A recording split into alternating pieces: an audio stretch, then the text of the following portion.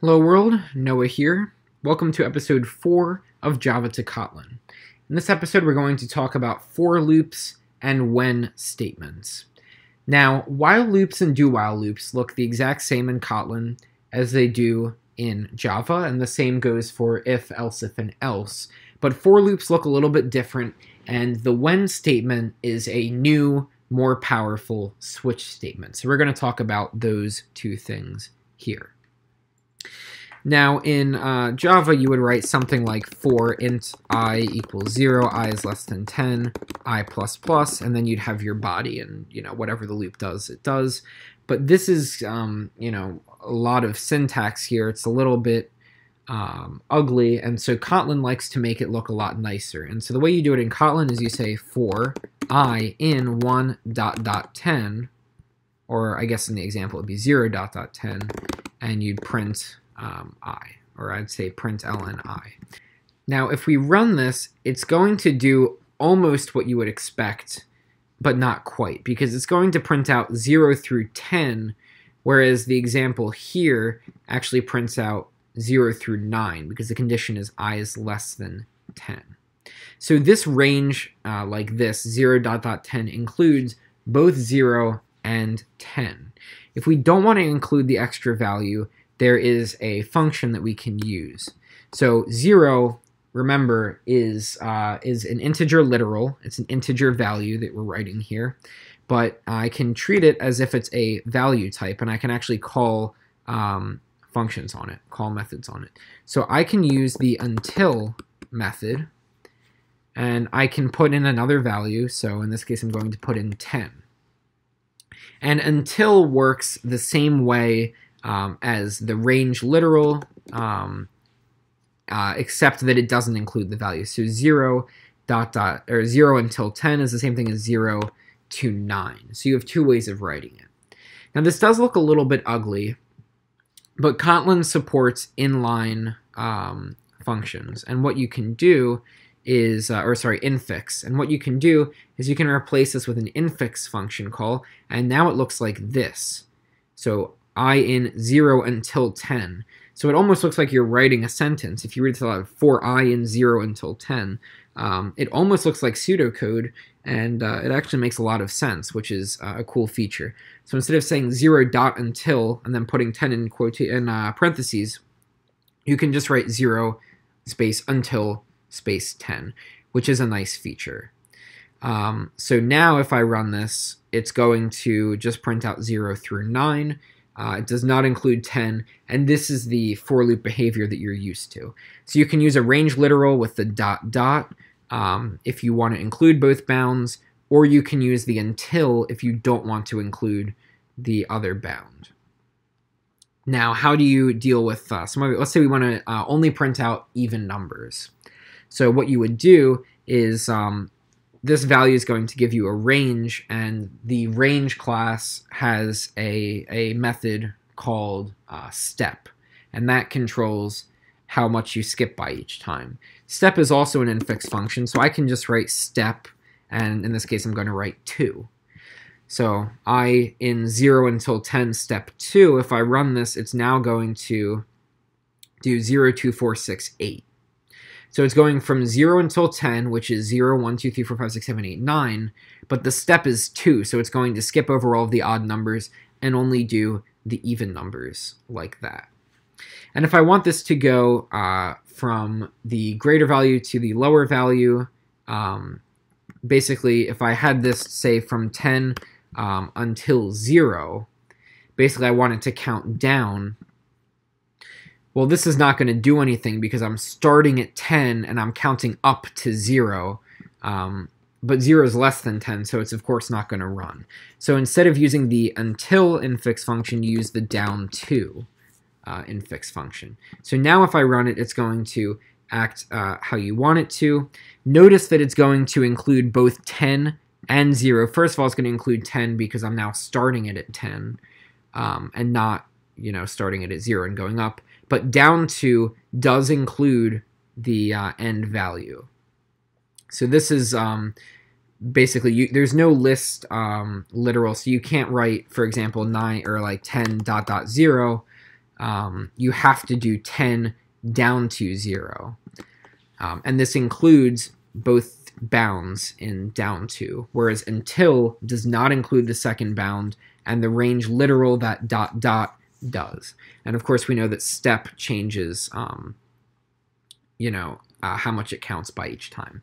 So if I were to rewrite this, it would say for int I equals 10, I is greater than or equal to 0, and then it would say I minus equals 2. That's basically the Java equivalent of this Kotlin code. But if you look at the Kotlin code, you can still clearly understand exactly what's happening, but it's a lot cleaner. I'd say, first of all, it's more cleaner and more clean, and it's also easier to sort of understand what's going on.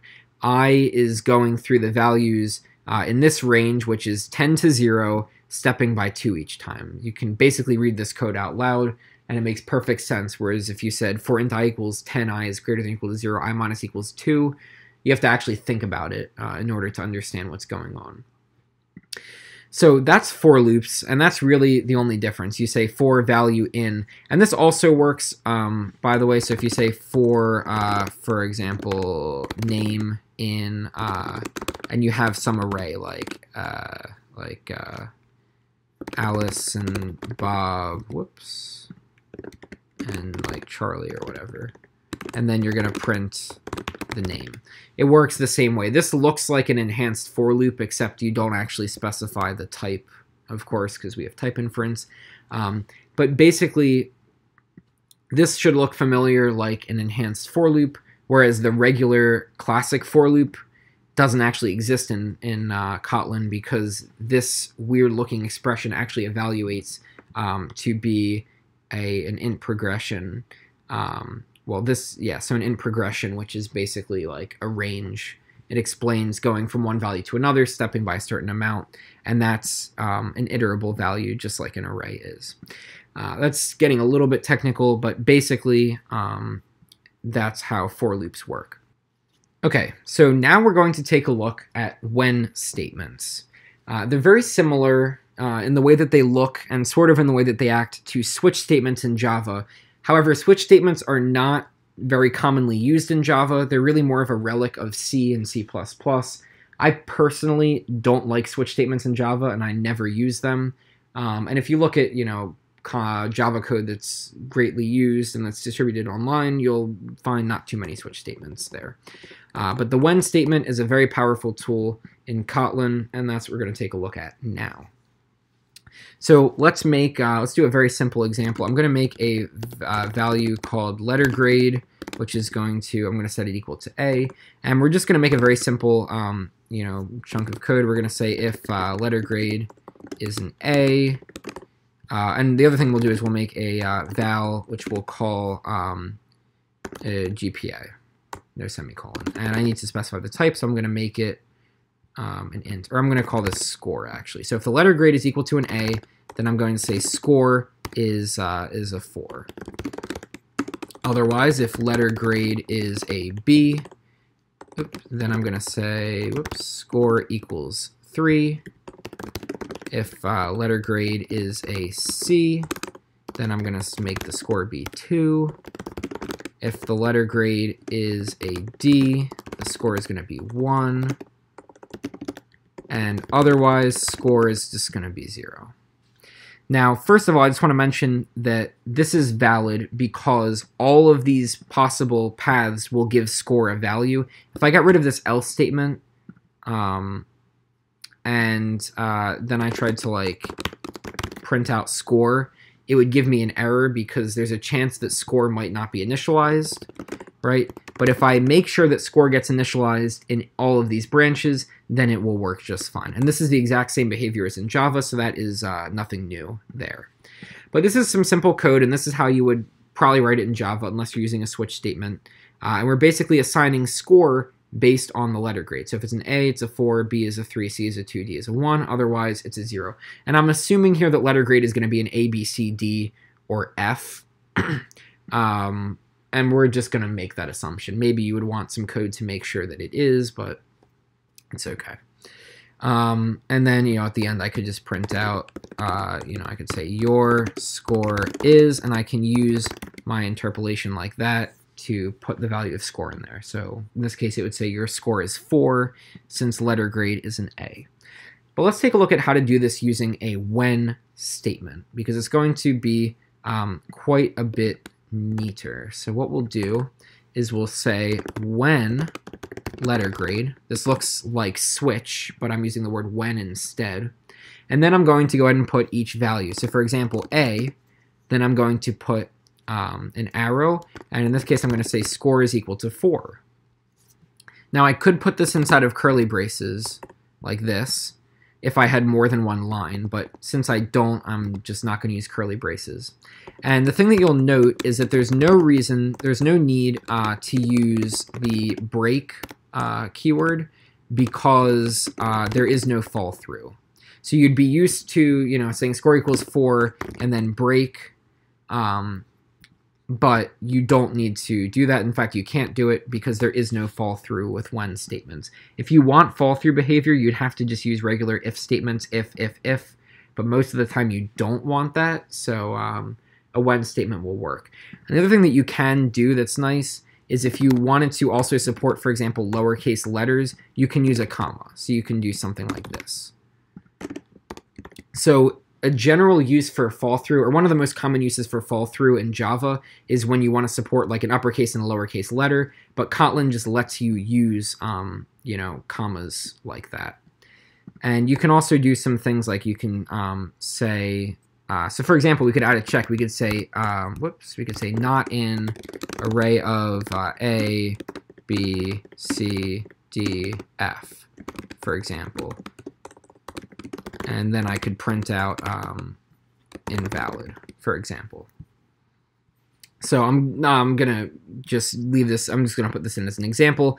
But basically, I'm saying when letter grade is not in this array, when it's not A, B, C, D, or F, then I could print invalid, for example. So you can use in, you can use not in, and that's a nice way to check to see if it's in a set or not. And then finally, instead of default, we actually just use else. So else score equals 0. So just like that. So this looks pretty similar, and I'll tab it over just so it kind of lines up. This looks very similar to a switch statement, except there's no case in front of everything that says when instead of switch. And you can use commas like this instead of having to rely on fall through. But there is actually a nicer feature, because basically all these bodies look really similar, 4, 3, 2, 1, 0, right? So what I could actually do is I could assign score. I could say score equals this, and then here I can actually just put the values 4, 3, 2, 1, 0. And so what will happen now is score will actually be assigned based on this when statement. So in the case of an uppercase or lowercase a, it's 4. So the result is 4, so therefore score will be assigned to 4. So when you're setting a variable based on a when statement, these need to result. So I can't say something like, if I say something like println 4, it's going to give me an error because it's looking for an int, and it found unit, which basically just means nothing. There was no return value. So you have to make sure that you give a return value right there. Now, of course, you could accomplish the same thing using, a map, because this is basically a map. But it's a nice feature because in Java, you would have to write all of these if statements, or you would have to create a new hash map instance, and you'd have to add all the values in and then call .get on it or whatever. But it's really clean here. You can just write this nice when statement that clearly defines a mapping like this. A goes to 4, B is 3, so on and so forth. And then you have your default case, which is 0, and then score will get its value. So instead of having all of this clutter code, and then of course you'd have to have or letter grade is B, or lowercase a rather, and you'd have to do that for all of these conditions. You can have this nice when statement, and you can also basically pull out or lift. It's called lifting. You can lift the assignment. So instead of saying score equals 4, score equals 3, score equals 2, so on and so forth, you can lift the assignment out of the when statement, and you can assign based on the when statement, which is a nice feature. So that's all for this video. We looked at the different syntax for for loops, and we also looked at the new when statement, which is basically a super-powered switch statement. So that's all for this video. Of course, Subscribe if you want to see more, comment with what you want to learn, and if you enjoyed this video, hit the like button. Continue on through the series, and I will see you guys soon. Bye for now.